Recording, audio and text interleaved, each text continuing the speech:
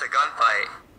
Sounds like fireworks. The gun battle leading up to the capture of the man police tell me is responsible for a crime spree that played out like a scene from a Hollywood movie on this quiet street Monday afternoon. Terrifying moments captured on video.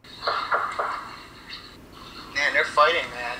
And in this 911 call, there's a man in the back of our yard, our property, with a gun. It turns out that man was 35-year-old Juan Razzo. Oh, he didn't talk? He just pointed the gun at him. The man police tell me tried to rape a 14-year-old girl, killed a 60-year-old woman, shot a mother on this path, and then shot at police as they closed in on him. Today, we went to Razzo's home where nobody answered, and this man leaving didn't answer our questions. I just had a couple of questions. Can you tell me who we can contact?